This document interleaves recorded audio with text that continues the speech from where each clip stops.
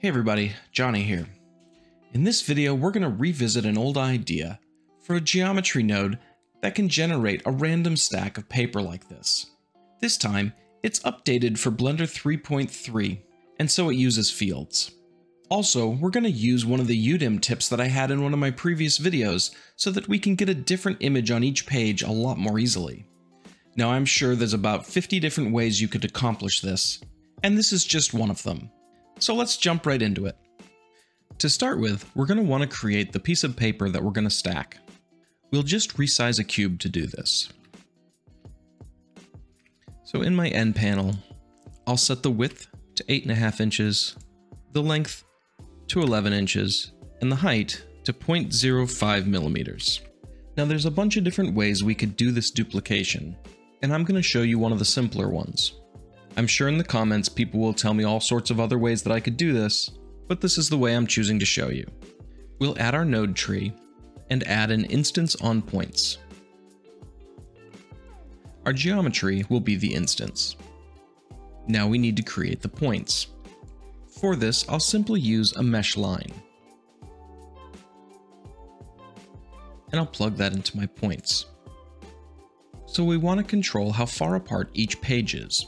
We could, of course, put an input on our node that we'd enter the thickness of the paper, but we'd like this to be a bit more automated. So if we take the bounding box of our geometry, we can find the z height by subtracting the minimum from the maximum with a vector math node. Then if we separate this vector, we have our z height. Now we want to use this to create the offset for each additional page we add.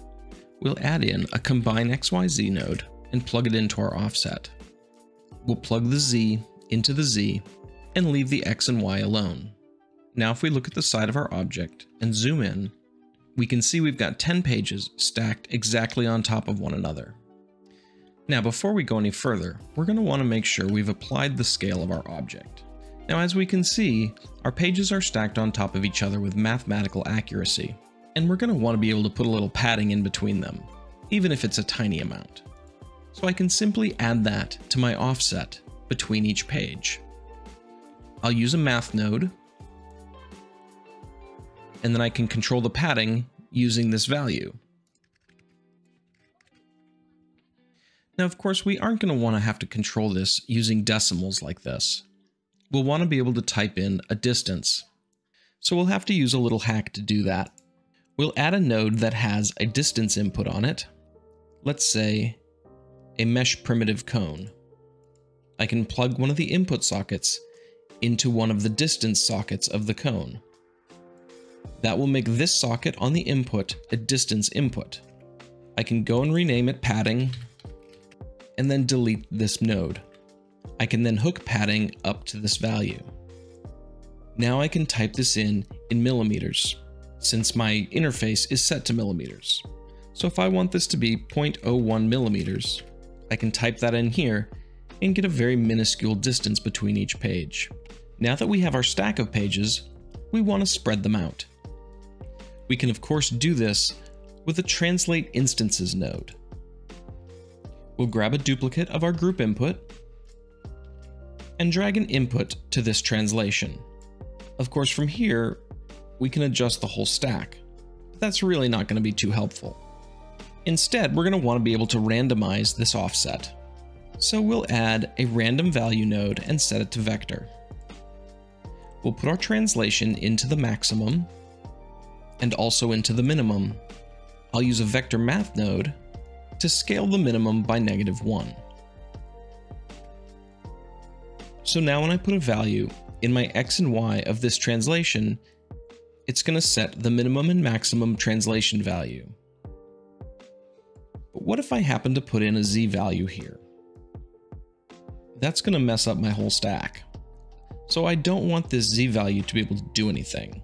So to control that, I'm going to shift right click and drag through this line. And I'm going to add a couple of nodes here to remove the Z control from this vector. I'll add a separate XYZ node and then a combine XYZ node.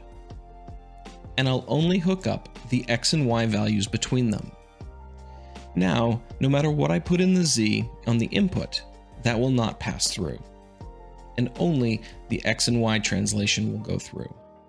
Now that I have some random movement of the pages, I also want to add a little bit of random rotation as well. So we want to use a rotate instances node instead of a translate instances node. I'll copy this bit of the node tree, but plug a new input into this one, and rename this rotation. And I'll plug this into the rotation value. But here's one thing. I actually want this to rotate around the Z-axis, because you can see here if I rotate the X or the Y, that certainly isn't what I'm going for. So what I'll do is delete the separate XYZ node here, cut these lines, I'll change this rotation input to a float, and tie this just to the Z. Now I have a nice control over just the Z rotation. For a little more realism, we want to be able to rotate these pages not just from the exact center of them, so we want to randomize the pivot point of rotation as well. Since that's a move in the XY direction on these pages, I can duplicate this bit of the tree again, connect it to pivot point, and connect a new section here, and change this to rotation center. Now as I change these values, it adds a bit of spread, but it's due to the fact that they're rotating now from different center points. So now that we have a nice stack of papers, let's move on to the shading. I'll add a new node tree, add an input, object info, and connect the random to the base color. This will give me grayscale colors for all the pages. But since I want some specific colors, I'm going to use a color ramp node, set it to constant, and define a few colors.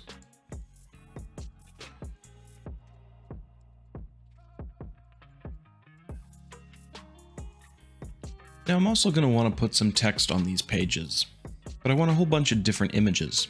So I'm going to use a technique from one of my earlier videos, where I'm going to use a texture mapping offset to choose a different UDIM tile for each page. First I'll disconnect my color for the moment, and then I'll attach an image texture into my base color. Now I've created some images of some text, and I've named them with the UDIM scheme, starting with 1001 and going up through 1006. And since I have the Node Wrangler plugin enabled, with my image texture selected, I can press Ctrl-T to add a UV and a mapping node. I'll go into UV editing and do a project from view. So now with my UV map lined up on my first tile, I'll go back to my shading tree. Already this is starting to look good, but all the pages are currently the same. I want to use my location on my mapping to choose different tiles. I'm going to duplicate my object info node, so I want to create a random number between 0 and the number of pages I have minus 1. That's because 0 counts as 1, so if I have 6 images, the indexes of those images will go from 0 to 5. Since the random input on the object info is a random number between 0 and 1, I can simply multiply this number, so I want to multiply this by 5. Now this number will be a number between 0 and 5. But because I want this to be an integer, I'm going to go ahead and round this. So now I'll have an integer between 0 and 5. If I have less than 10 UDIM tiles, this is about all I'll need to do. I could drag out from the location a combine XYZ node and plug this into the X. And now as you can see, each page is getting randomly one of the pages from the UDIMs.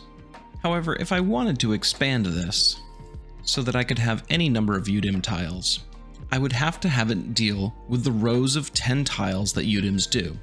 So the first thing I would need to do is to take this number and do a modulo of 10. So this is going to get the column that the tile is in, 0 through 9. Then I'm going to need to get the row that the tile is in.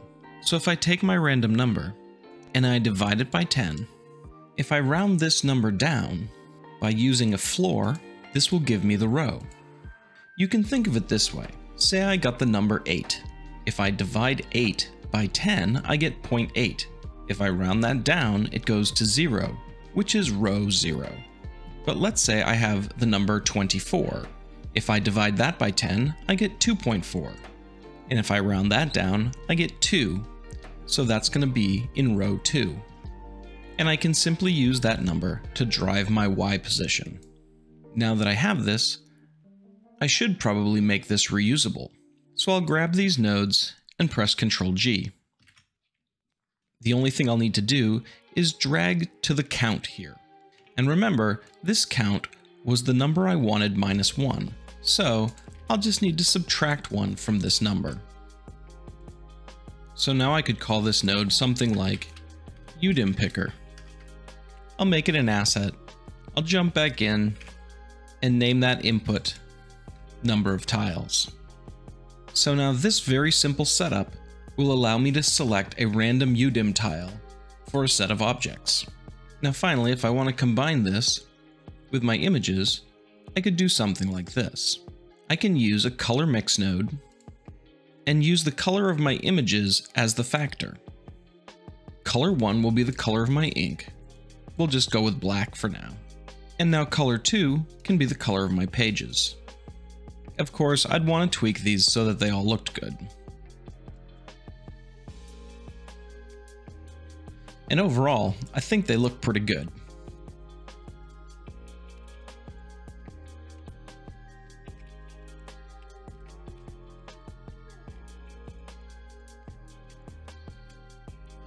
So there we go. With a little bit of work, you can get a pretty decent random stack of paper. Also, I hope the UDIM tile picker group is helpful for you. If you're interested in this source file, it's available via my Patreon.